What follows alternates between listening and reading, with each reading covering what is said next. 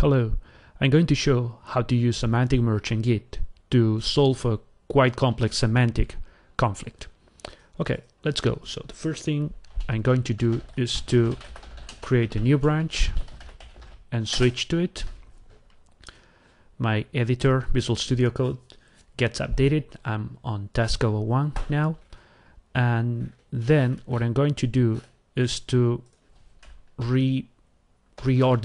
change the layout of my code. At this point, I'm just going to do something simple for the sake of simplicity, and of course it's not a real case, but you can really understand that this is something that can happen under real circumstances. So I'm going to do return move down and modified on task 01, and I save it.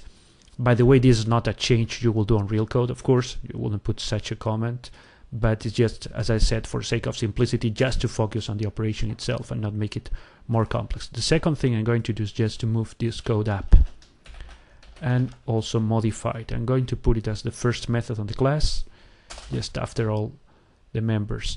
And what I'm going to do is another modification. So modified on task 01 and moved up. And done with that, then I'm going to stage my change, and then I'm going to check in the refactor code. As you can see here, Git is just tracking these changes. The embedded div tool in Visual Studio Code is just tracking these changes as deleted and added, but that's not what Semantic will do. So I just commit and check in and done with that.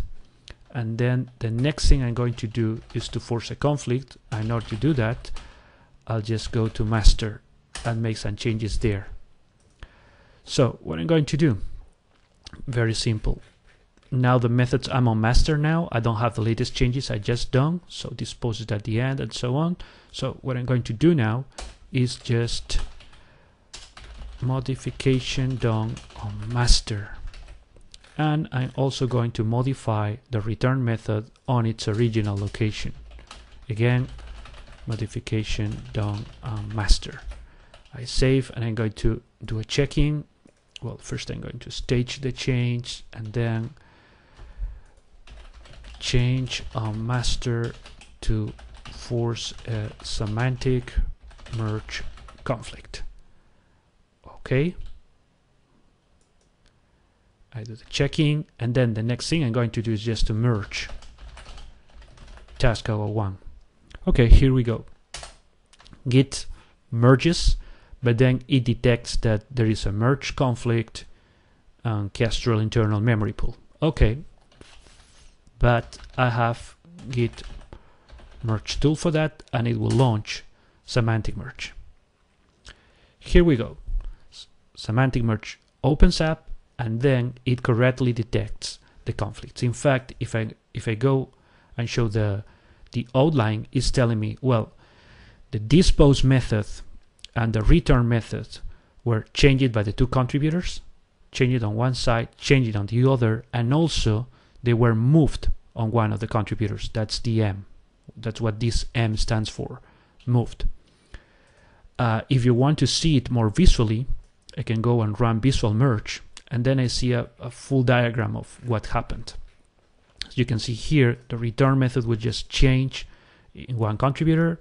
The dispose was also changed by the other contributor, but then the methods were also changed and moved by the other contributors. Okay, so here's a very simple way to understand what happened. I can hide the changes, just focus on the structure change, just removing everything else that is not relevant. Well, the interesting thing is that Semantic 2.0, as you can see on the screen, it has the same layout as a traditional three-way merge tool. You see the common ancestor, the source contributor, and the destination, and then the result. And it's basically telling, look, even that they are on different lines, because this is at the beginning of the file, this is dispose. At the beginning of the file, in one contributor, because it was moved, it was changed by the other, but it still detects the conflict. And now you can go and run the merge. You can also do it from the panel here, right? Whatever you prefer. In my case, I'm going to do it from here. I merge the code, and then it will show the text merge tool to actually solve just the conflict on these methods. You can see the conflict is automatic, no merges to solve, because it was just a line added on top and another line added on bottom. Okay, save and exit, and then it automatically goes to the second one, which is the return. Remember, the return was like on the middle of the file, and it was moved to the bottom by one of the refactors and was modified on both. Okay, I can do exactly the same thing. Merge the code. Again, it's going to be automatic because just a simple at the end of the day, because I just change non-colliding lines. I save and exit. It's fixed now. And then if I look to the result, what I'm going to see is that the two conflicts are solved. This post method is on the top, but it has the two lines on the right locations, as you can see here, 1 and 2. And then the second method is on the bottom now, but it also has the two changes on the right location. And that's the beauty of semantic merge. It can turn an almost impossible merge case into something trivial to solve. And then, as soon as you go back to the editor, you'll see the changes, solved. And that's it for today.